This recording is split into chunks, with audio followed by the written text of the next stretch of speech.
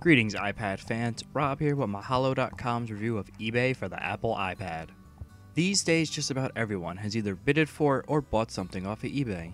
However, spending all that time sitting at your computer waiting to see if some random stranger outbids you by a penny really isn't how you plan to spend your day. Well, now you can leave the computer behind and take your auction on the road with you thanks to the eBay app for the iPhone and iPad.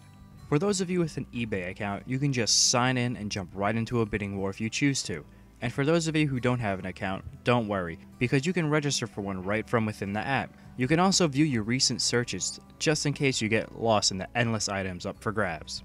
Once you get that all squared away and make your first bid, you can set the app to send you push notifications to inform you if you have been outbidded, or alert you when there is 15 minutes left on that item you are watching.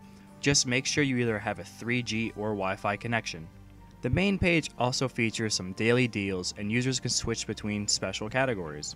If nothing on the main page catches your fancy, then on the top right is a search bar where you can look up specific items you are looking for.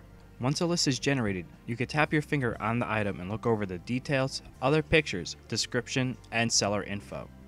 You can also tap the little arrow on the top right to switch over to the next item on the list or close the pop-out box to keep browsing.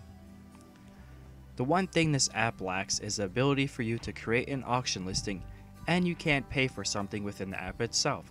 You have to launch the PayPal app separately and remember the buyer information. Overall, eBay for the iPad is a must-have addition to your app arsenal if you are the hardcore eBayer or the casual browser. Its easy-to-use interface will allow someone who is brand new to the iPad and eBay the ability to navigate like they've been using it for months. I give eBay for the Apple iPad 3.5 out of 5 stars.